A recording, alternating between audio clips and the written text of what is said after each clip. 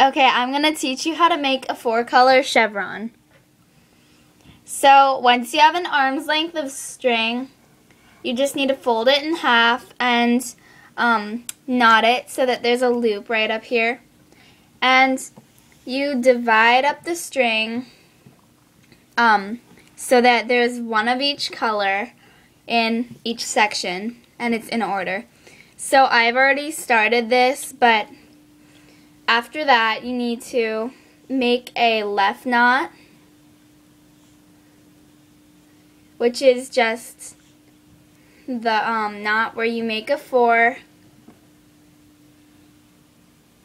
and you pull it under, and you have to do that twice.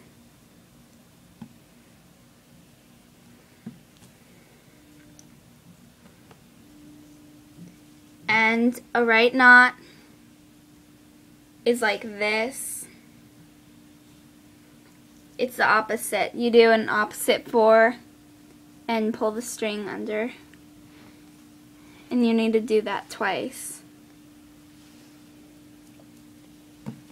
And